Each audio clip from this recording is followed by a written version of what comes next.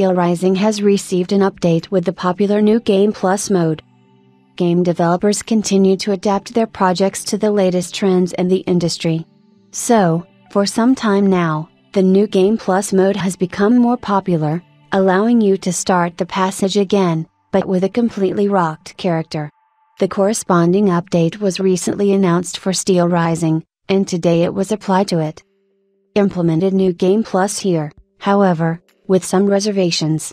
In addition to saving all the characters' power-ups, you will also have to fight with new, stronger variations of opponents. New weapons and equipment should help in this difficult task. In addition to the new mode, the patch also fixes balance issues and fixes bugs. The release of Steelrising, we recall, took place on September 8th. Given this circumstance, we can only praise the developers for their efficiency in implementing the updates requested by the community.